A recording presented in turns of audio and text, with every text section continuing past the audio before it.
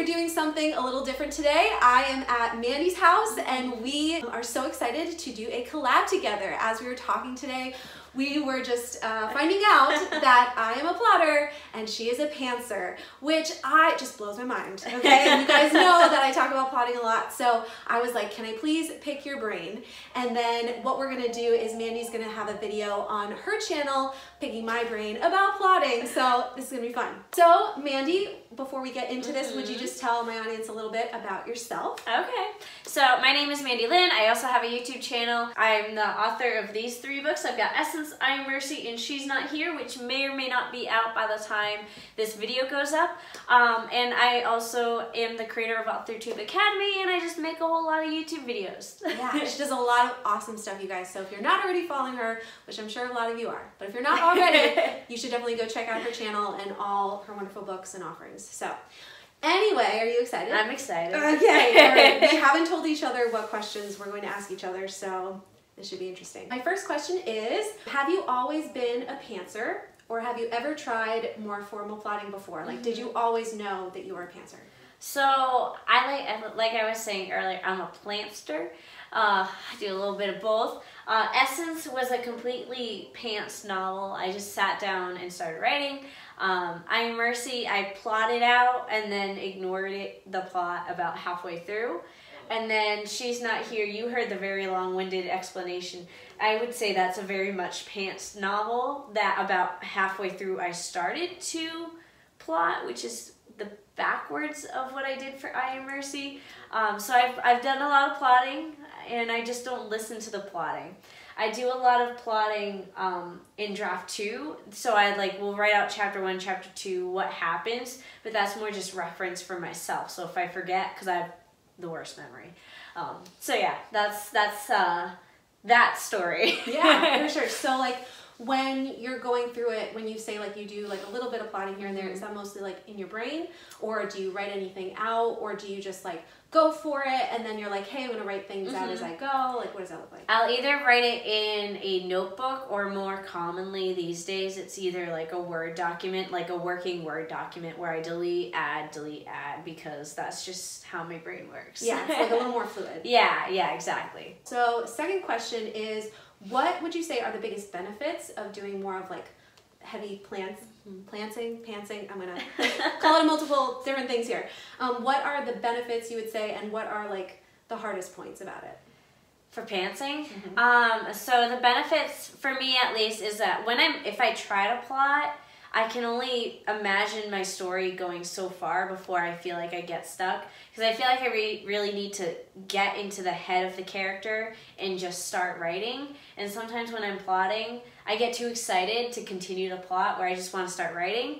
Whereas pantsing gives you that the ability to just step right into the story and let the story and the characters do all the talking. So that's what I really like about it. The downside is that sometimes you just get stuck where you write yourself into a corner and you don't realize it until it's too late. So then you have to go back and change things and fix things. So that's the biggest downside to pantsing. Sorry. Definitely not plotting. You don't get stuck when you're plotting. Well, we'll talk about that in your video, because sometimes you do. So in your process, and you said it's sort of been different with each book, but how many drafts do you think you say you go through? Or is it, or each book, maybe how many drafts? Okay, so Essence went through 10. I Am Mercy went through like 3 or 4. She's Not Here is very hard to count because, like I was telling you earlier, I kept ditching drafts completely. So this is the 4th version of the story. Sure. It's maybe draft 4. Of this version? Yeah. Got it. Yeah, that sounds about right. Okay, cool. So how does editing work with the pants? Like, because you're saying, because I know with me, with the plotting, we'll talk about this later, like I'm sort of going by my outline to then edit, but you're saying you have a lot of the story that's written but not outlined. Do you do an outline after? Like, what does that look like? So usually once I have like the book written, if I don't have to fix anything, like I was saying for She's Not Here, the first half of the story was a different story from the second half, so I had to go back and fix the first half.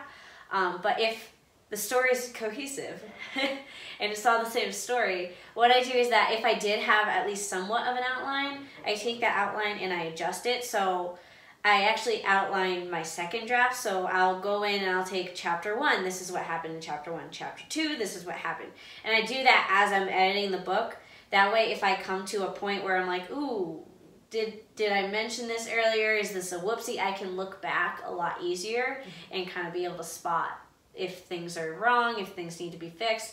And then it's also just really good, like for the third draft, fourth draft, or whatever draft you're on, if you're like, oh God, what happened? And then you can just look in your outline and be like, okay, that happened in chapter whatever, and then you can jump back to that chapter. Right. So there's more of like plot heavy is like after a draft or two. Yeah, I'm not good at being able to figure out what's gonna happen. Once I know what's happening, I outline it, which is like really backwards. But it's what works for me, and it works like pretty effectively. Right. Yeah, and sometimes like I feel like I get stuck with the plotting, which again we'll talk about, but like yeah, it's like after I've written out a little bit more, then it's like, oh, this makes sense, and then yeah, so sometimes it works backwards. So some things to try, guys. So with all of this is obviously we're talking about the area of your writing, but are you a pantser or a planter in other areas of your life, or does like that overflow? Because we were just talking about our bullet journals, guys, which I definitely want to do more videos on. I think Mandi should definitely do some videos on hers. But yeah, so you want to talk a little bit about that? So I'm a plotter when it comes to just about anything else. Like serious plotter. So I was showing her my bullet journal because when it comes to YouTube, author everything, my whole author life is in my bullet journal. Like everything is like documented. Like I work in marketing, digital marketing, where it's very much about the numbers and the stats. So I track it like religiously. I try not to track it too much because you don't want to get caught up on it. But that's my bullet journal, and then my like planner, my calendar / planner. I have to-dos for every day, and I was showing her because it's a very messy planner that is scribbled all over, but it's got all fun stickers. It's got so many stickers. That's the best part. But yeah, so I'm a plotter when it comes to my life, pantster when it comes to my books. Got it. Yeah. So any of you that watch my channel that are more of a pantser, that's a cool question. I'd love to know in the comments. Like, are you a pantser in your whole life, or just in the area of writing? I'd love to know. Cool. So final question, is there anything else that you'd like to share about pantsing that we haven't talked about already, or especially for anybody who is a serious plotter but might be thinking about, hey, like as Mandi's talking, I maybe want to try a little bit more pantsing in my process, what would you say to them? I would just say I think there's huge benefits to pantsing just because you do get to touch that I don't know, not like uncharted, but you can just go for it and let whatever you want happen. Like you really do let the characters do the talking.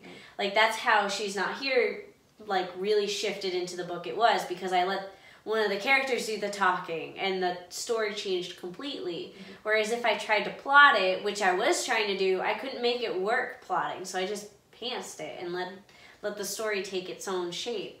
But I do think there's also benefits to plotting, because then you don't get stuck. Like you don't drive yourself into a corner and then realize you have to restart the whole book, which I've had to do multiple times. But it's all part of the process, and we all have our own processes. Obviously, I have my own process for each book, because I Am Mercy, I tried to religiously plot it, but I gave up on the whole plot about halfway through the book because I'm like, I want this to happen instead. Right. So I think it's just being flexible with yourself and trying out different things is important. Right, experimenting, especially from book to book, like you were saying, it can be different for every book. Yeah. So.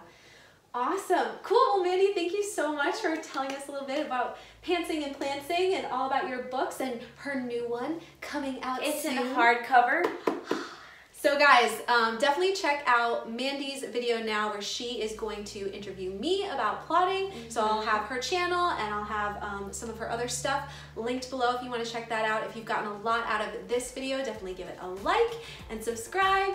And yeah, we do lots of writerly things and also author platform stuff. So we hope to see you next week. And until then, happy writing.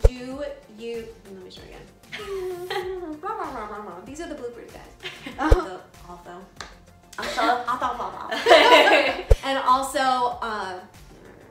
And also, this is what happens. These are all the outtakes that happen. And also, author platform. That's what I want to say.